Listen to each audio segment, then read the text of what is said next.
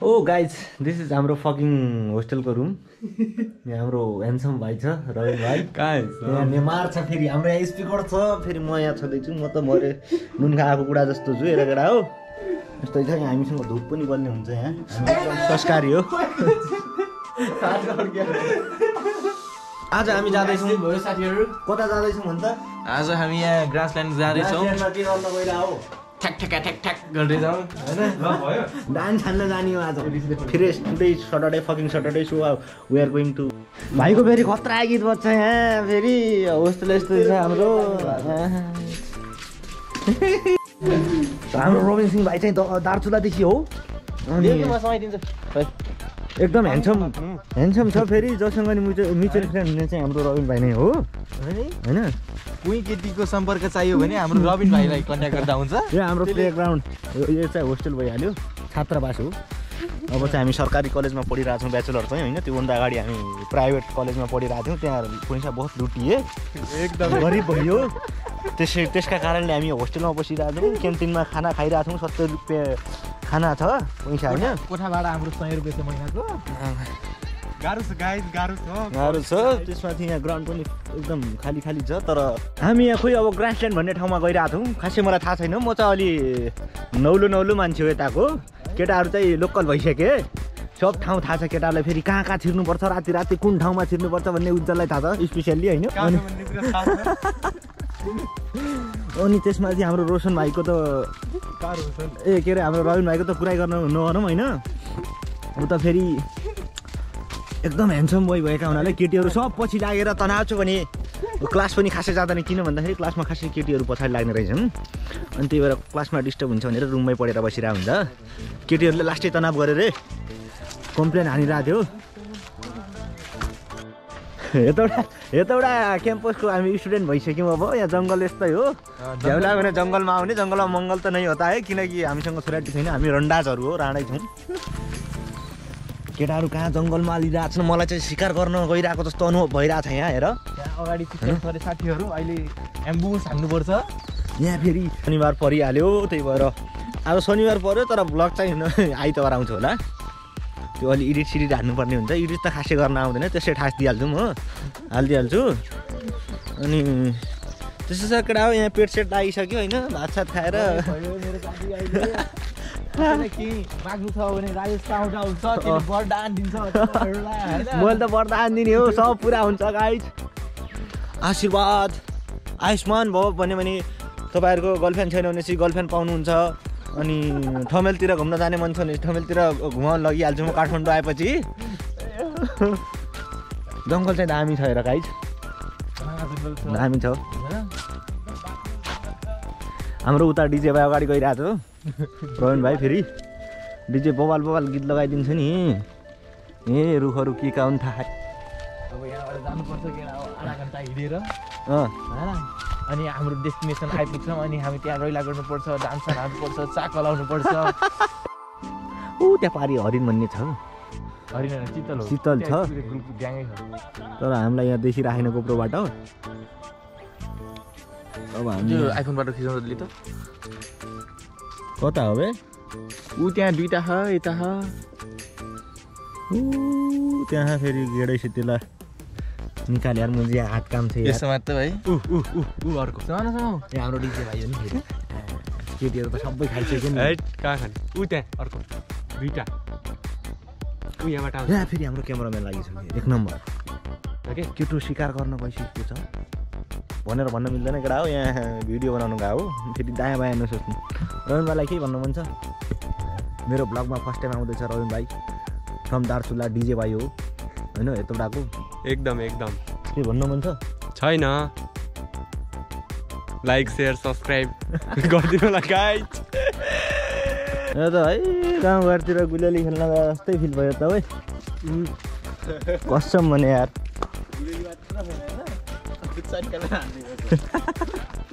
देख्न सक्नुहुन्छ गाइस यता ढुङ्गाहरू छ. जङ्गलमा ढुङ्गा हुनु भएर के हुन्छ गिटार बजाउँछु. आफ्टर लङ टाइम धेरै लामो समयपछि भ्लग बनाउँदैछु. तर भ्लगमा के बोले खासै थाहा छैन. के बोले सुन्नु होला राम्रोसँग. अब 4 वर्ष हेतौडामै रमाइलो हान्ने हो अनि त्यसपछि चाहिँ कहाँ हुन्छ गन्तव्य थाहा छैन हो या हामी त चरियो गाइज कहिले उता कहिले यता यस्तै चलिरहेछ अब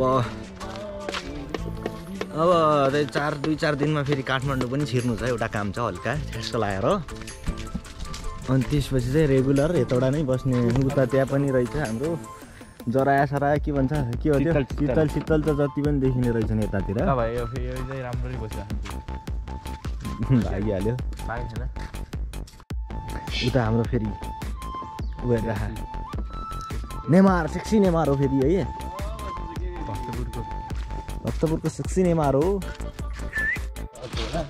प्रायः जस्तो 80% हाम्रो यहाँ सालहरू देख्न सक्नुहुन्छ फेरि यहाँ हाम्रो नेमारको कस्तो दामी देखियो यार यो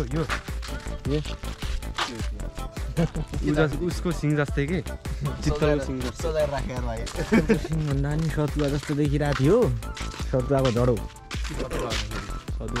सतुवा छ हरियाली खासै छैन आजभोलि किन भन्दाखेरि अब यो सिजनै त्यस्तो हो बिस्तारै हुन्छ हरियाली त्यतिखेर पनि आउँला अब के जरा 4 वर्ष कटाउनु छ त्यही हो यार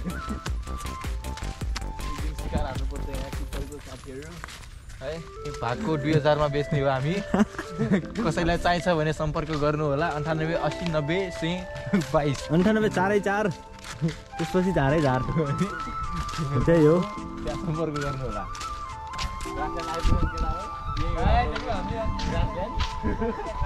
दिस इज फकिङ ग्रासल्यान्ड रे हैन के ग्रासल्यान्ड भन्नु केटा हो अब आजभोलि घाँस सास हुन्न नि त त्यो ग्रास भन्ने चिज गाह्रो छ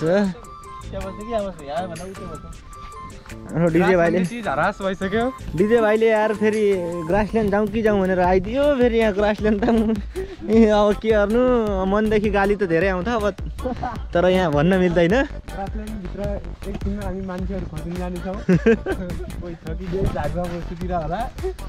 हामीले आउनु पर्ने भनेको अस्ति भ्यालेन्टाइन डेमा हो तर प्रायः जस्तो यहाँ हल्का नाचियो होइन रमाइलो गरियो अब चाहिँ हामी गइरहेको छौँ राप्तीतिर नुहाउनु होइन राप्ती नदी होइन राप्ती नदीमा यसो स्विमिङ हान्नु पऱ्यो स्विमिङ हान्न त आउँदैन 5 मिनटमा डुबेको मान्छे हो स्विमिङ पुलको अब यहाँ कसरी नुहाइन्छ भन्ने अब त्यो बिस्तारै सोचौँला साला मर्द को दर्द नहीं होता कौन कहता है मर्द को दर्द नहीं होता दर्द होता है वो सेडी के जस्तै हो डुब्यो भने त केटा सित्ती भइन्छ त्यही पनि गइन्छ वान मिस गेम फिनिस हो केटा हो खेलमा जान जान्छ त्यसैले अलि होस पुऱ्याएर गर्नुपर्छ होस पुऱ्याएर है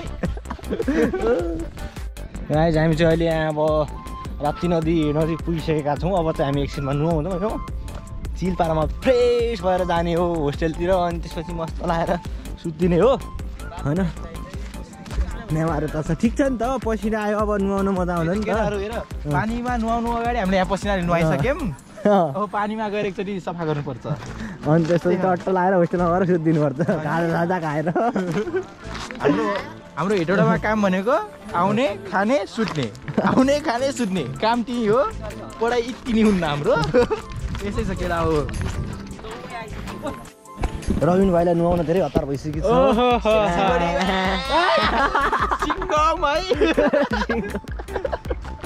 हेर्नुहोस् गाइस हाम्रो डिजे भाइ लगाएर जाऊ है हातमा लगाएर जा स्विमिङ गरेर यहाँ त बुझी भित्र कुसमुकुस हेर कुट्टा हान्नुपर्छ यो हाम्रो नेवार काठमाडौँको भएको हुँदाले होइन यसलाई लास्टै सफा छ भनिरहेको छ तर मलाई लास्ट फोर लागिरहेको छ यार कन्डम नि भेट्यो गाइजहरु रबिन भाइले हिजो खालेको वाला कन्डम हो त्यो हाम्रो नेवार धेरै एक्साइटेड छ किन भन्दाखेरि अब काठमाडौँमा त बागमती कति फोर हुन्छ नि त हामीलाई त फोरै लाग्छ है अनि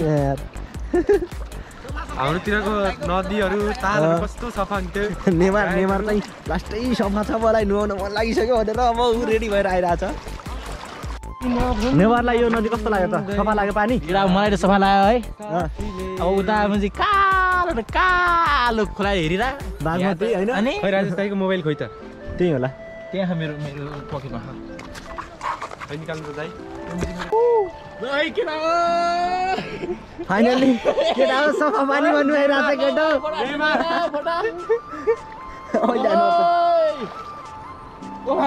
ल उर्रा राजकुमार कटुवाल हालत त्यस्तो छ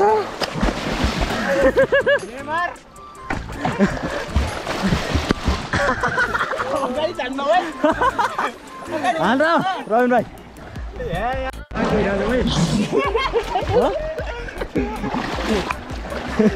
ल ल ल हान ल रविन भाइले अब स्विमिङ हान्छ हान्यो हान्यो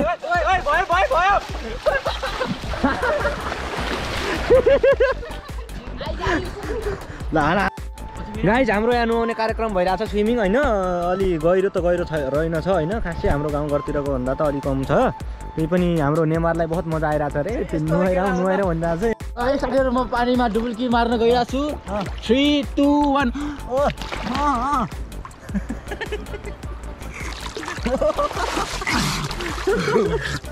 यस्तै हो है साथीहरु फरेस्ट्री लाइफ यस्तै हो पानीमा फर्स्ट टाइम हो यसरी यस्तो खोलामा फर्स्ट नदीमा फर्स्ट टाइम हो हाम्रोमा चाहिँ इति हुन्छ न खोला कालो हो अनि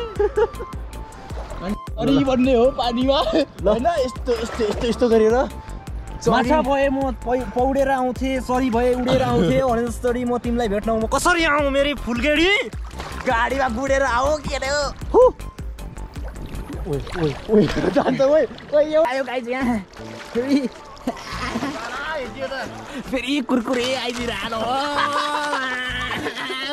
रविन भाइ माछा मार्यो ए रविन भाइ ओइ माछा मार्यो माछा खायो कुरकुरे आइदिरहनु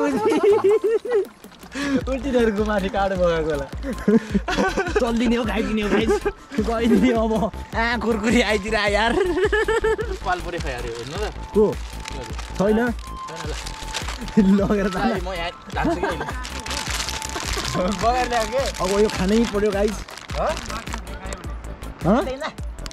बगेर आइरहेको छ क्या क्षमा अब के गर्ने खानै पर्यो कुरकुरे टक्क खाँदै डान्स हान्ने अब गाइस हाम्रो त फेरि कपिराइट लाग्छ गीतहरू हाल्न मिल्दैन हैन के गर्ने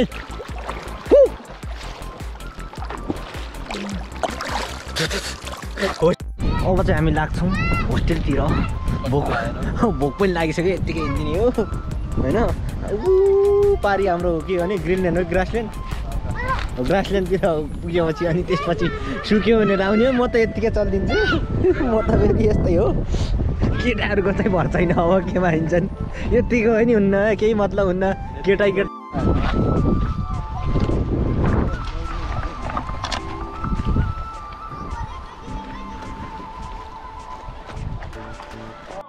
चरीको घर गुडैमा भए माछीको घर लेउमा